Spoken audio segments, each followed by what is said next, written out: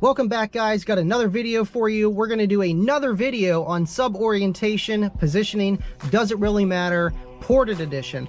Last video I did in the beginning of my YouTube career, if you want to call it that, did a sealed orientation video on does it really matter which way the sub is positioned or oriented. Now what we're going to do today is, if you look back here, we got a ported JLW3 version 2 and with a ported enclosure tuned around 38 hertz, roughly around 1.75 cubes, give or take.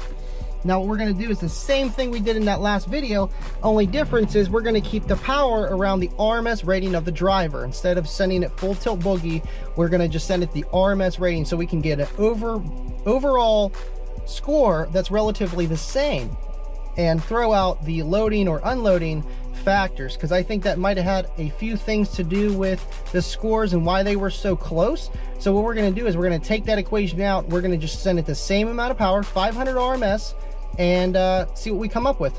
Here we go. All right, let's find the peak of this enclosure. We have the meter on the dash up front, and we are in an outlaw orientation with one door open.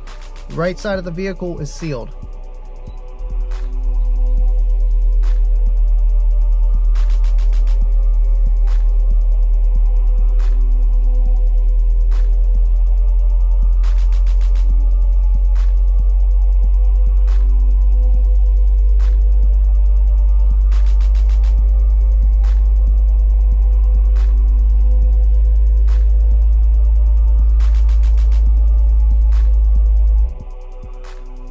So it looks like around 53 hertz this is liking it.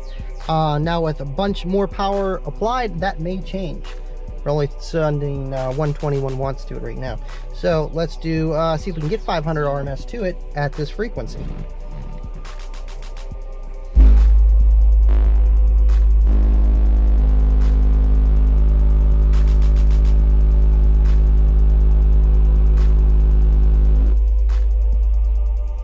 You can see my laptop jumping around there a little bit. We were able to get 491 watts. Got a 137.7. So what we're going to do, we're going to play a little bit lower, see if we can get a louder score at a lower frequency around the same power. If not, that looks like our frequency. So I seen a peak around 48, 47. So let's give that a go and see what we can come up with.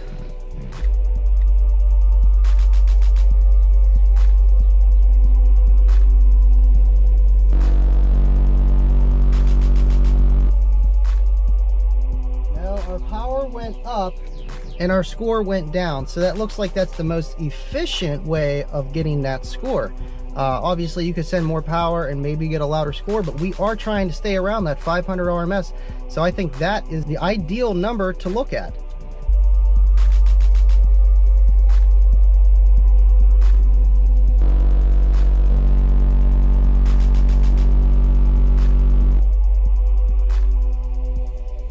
See, there we go, only a 135.6, 48 hertz.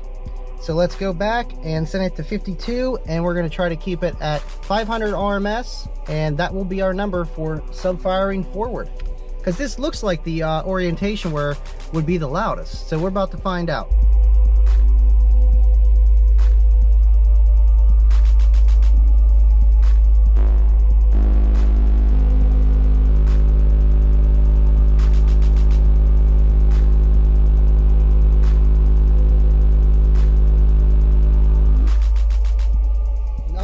Looks like around the same score. You see my laptop was trying to run away from me there.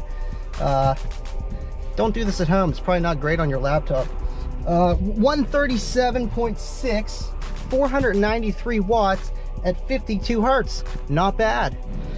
Let's spin her around and see what we can get firing the rear.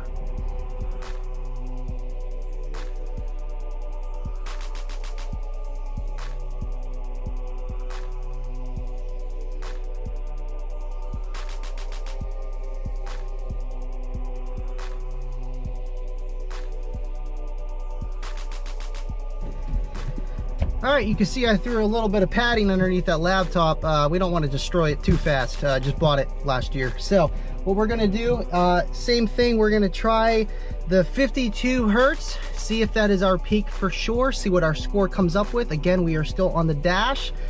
So without further ado, let's get going.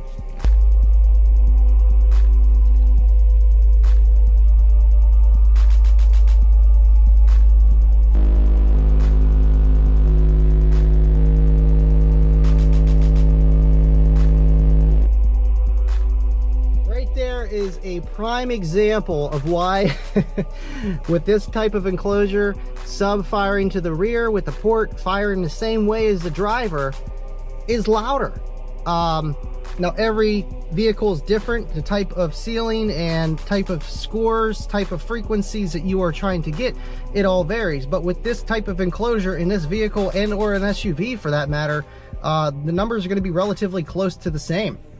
As you could see, we literally doubled our output, as in the same amount of power with twice the drivers, or the same driver size with twice the power, but just by switching the enclosure to firing to the rear. Honestly, I think that's our best score. We don't even really have to find a frequency that would be better because you can see the difference already. I think that's proof in the pudding. So next, what we're gonna do, just for shits and giggles, we're gonna fire it to one side or the other, where that might make a difference on the side of the meter that the vehicle's on, which we have it on the right side of the vehicle, where the pressure is going to be accumulating the most with the distance of the wave of how far it has to go. Physics. Don't want to get into it, but that's kind of how things work. So hold on, let's spin her around and see what we can come up with next.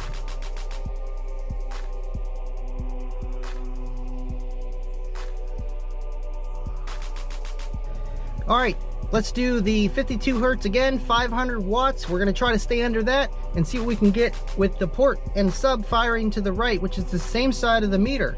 Now, in my experience, this should be a lower score than firing it to the other side, but yet again, it all comes down to variables with the doors open, closed, sealed, etc., with the windows, everything.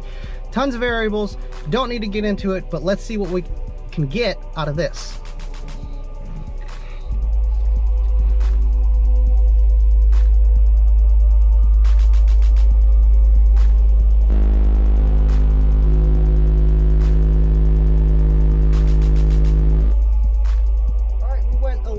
Over our 500 watt threshold, 507, not a big deal, but we were still able to get a louder score than the first run, which is crazy. 138.7, I believe that's a whole dB over our first run just firing into the cabin here, but not quite as loud as firing the rear.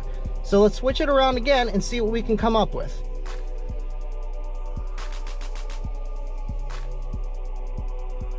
All right, again, same thing. Let's see what we can get under 500 watts, roughly around that. Let's see if it's a louder score than firing to the right. It might be pretty close to firing the rear of the car. I know this hatchback type vehicle tends to like that with the sub back port to the side, so we'll see what it does with sub side, port side. So without further ado, let's go.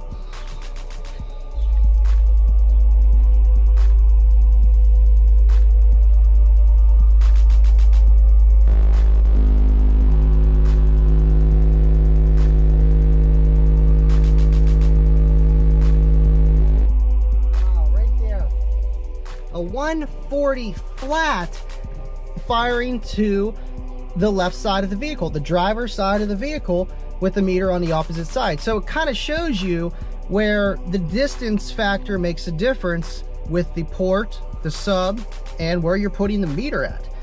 Now to your ears, I believe sub back is just going to sound better on both sides of the vehicle. You're going to have a more natural sound on both sides compared to one side being louder than the other. But is it really noticeable, a 1 dB difference? I can't tell the difference. Now when it's 2 to 3 dBs, I think almost everyone can tell a difference. If not, I can. So heck yeah, that's awesome. All right, so let's go over some of the numbers so far. When we had the sub firing into the cabin, we were able to get a 137.6 on 493 watts of 52 hertz. Now, when we fired the subwoofer to the rear, we gained dramatically.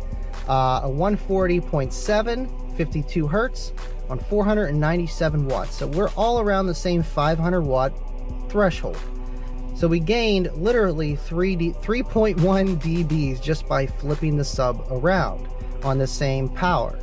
Now, when we fired it to the right of the vehicle, we were able to get a 138.7, which is actually our second lowest score. A little bit louder than firing just into the cabin, but not making a dramatic increase by just sliding it that way with where the meter was positioned in the vehicle and the orientation that we have. Now, when we fired it to the left side of the vehicle, farther away from the meter, we were able to almost get that 140.7 that we had just firing to the rear. So again, it all makes a difference of how your enclosure is designed.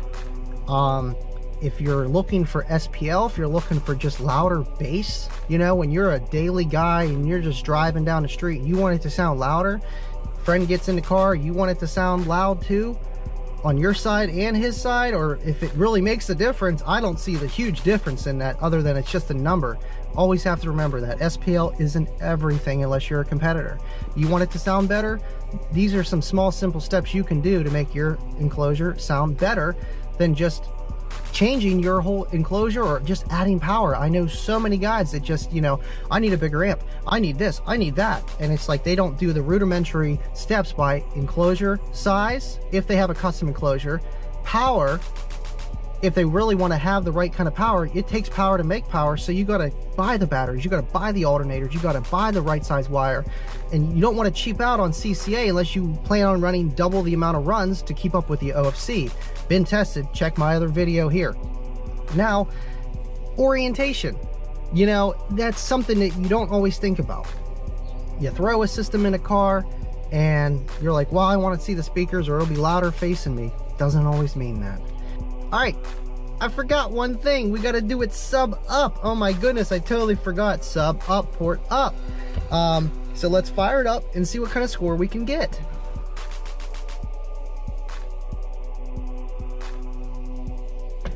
All right, don't mind the crappy carpet job on this prefab. Someone put Velcro straps on the bottom of it so their box wouldn't move around, which isn't a bad, terrible idea. When you have a small car and you're trying to pick it up and like put it somewhere without it touching, and then it pulls your carpet, it's just a pain in the butt. Ripped it off, but you can still see the sticky on it, so it is what it is.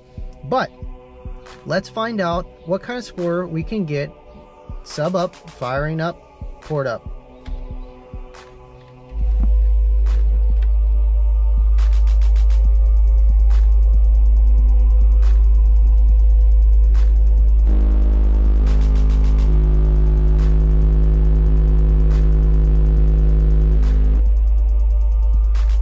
Okay, not bad. A 139 flat on 502 watts, which isn't too shabby.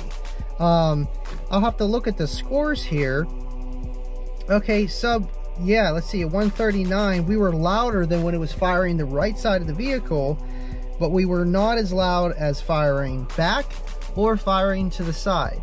Now that firing to the side isn't a huge difference, a 138.7, I mean 0.3 dB difference, so you can see where it's not a huge gain, but it is better than firing into the car. You are getting some kind of loading and the waves are going a longer distance.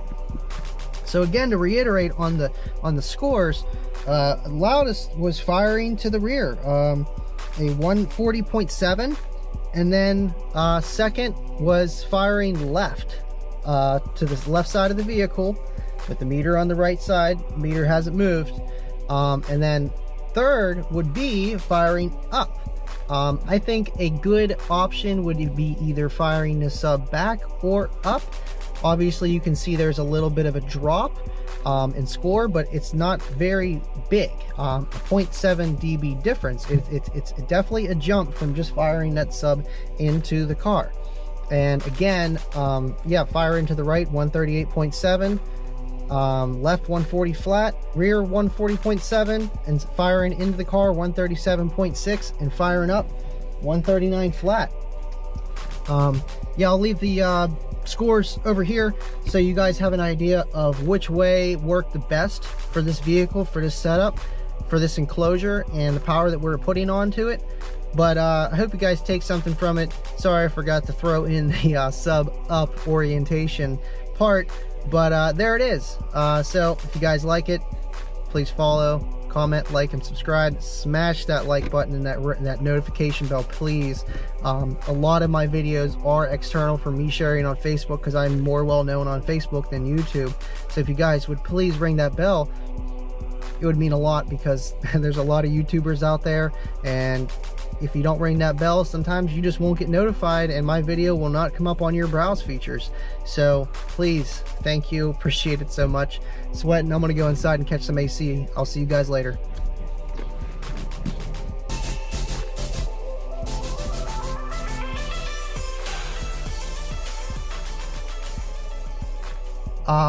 Before we end this video, let's just see how loud we can get this JLW3. We're gonna roll it up past 500. We're gonna go sub back, so it's gonna be the loudest score that we can get, and see how much power it'll handle. See how loud it'll get. Now we're not gonna cook this thing because this is a good friend of mine's and he just gave it to me. He's all into fish and bass. I met him years ago and he was like, hey dude, do you want this subwoofer? And I'm like, are you kidding me? It's a JLW3. That's a $270 driver new. And he's like, dude, just take it. I don't need it. I'm like, shoot, okay, cool. Got this box with it too, bought separately. So it works for a little daily setup and anything you want to have. Extra bass, it'll work. So, enough of me talking all day. Let's spin this around and see what we can get. Oh yeah, mind you, this is all ran on the Kicker KXA 2400.1. It's only ran at 4 ohms, but it can dish out the power even at 4 ohms. So let's see what we can get. All right, here we go.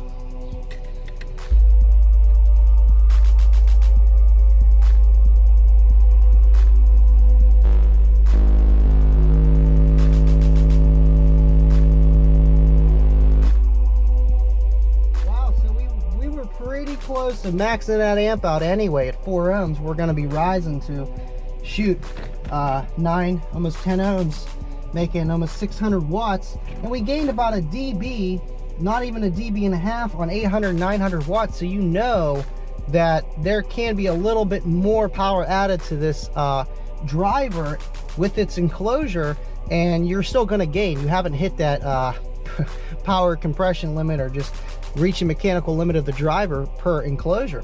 So that's pretty cool. And if this floor didn't go past the B-pillar as much as it did, and you threw this in a competition vehicle, or if you threw this into the lanes, trying to look at it, you might have to slide the box a little bit farther up, but you're pretty darn close to being in a modified street class, which isn't terrible. If this would fit in a street 1, say I didn't have this floor in here and I just had that subwoofer back there and it was below the back seat line, it'd be in a street 1 class doing a 141, but that's at the dash, so at least a 140 at the headrest, which is not bad for a street 1 class and you're a beginner for a prefab enclosure. So if you like what you saw, make sure you tune in. I try to post videos as frequently as I can. Between everything else going on, it's crazy, but you know what? I love doing this stuff, and when I have the time to shoot and film, happy to help you guys out, and I enjoy it along the way. So if you like it, smash a thumbs up, comment down below what you like, what you don't like. Otherwise, I'll see you guys next time. Thank you for watching.